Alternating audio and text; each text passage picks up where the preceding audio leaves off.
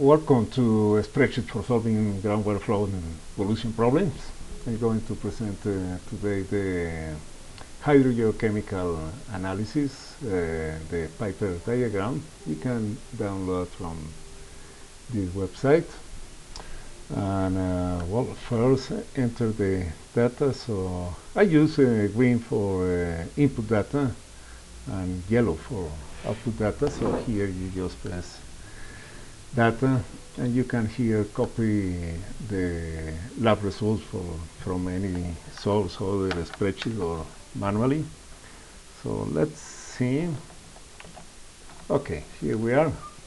We have here 12 samples from 12 wells. It could be some stream or any other site. And well, the anions, the cations, and the total dissolved solids.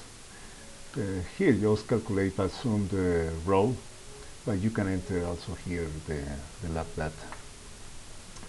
And here the same ions, but in milliequivalent per liter. Here the relation of anions to cations, it should be near 1. Here the calculation of Piper, that I have here the X and Y for each trilinear diagram, the anion, the cation, and the diamond. Here also the TDS, but you can enter other chemical compound. For example, I have seen sometimes you have to use iron or coliform. So if you go here to Piper 1, this is the traditional Piper diagram. So you have each one symbol per each site in the cations, the anions, and here it is represented by this bubble that is an Excel chart. Is each the size of each bubble is proportional to the TDS, to the total dissolved solids. You can edit this one.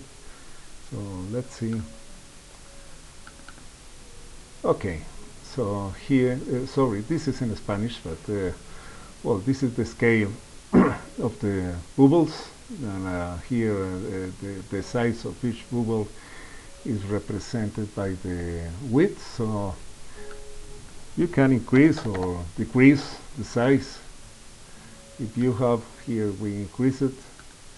If you have a lot of data, so sometimes it's hidden by some larger bubbles, so you can play with this. Well, any more features? For example, here is what you are represented here. This number is the total dissolved solid, so you can just use the Excel menu for the chart, for the graphic display.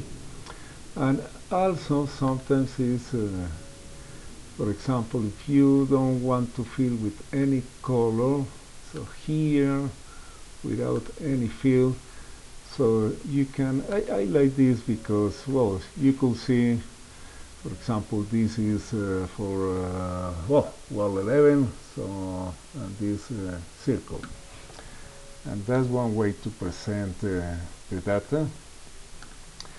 The other way, well, here if you want to add more points, you have to go to the, well, first enter the data in the first spreadsheet.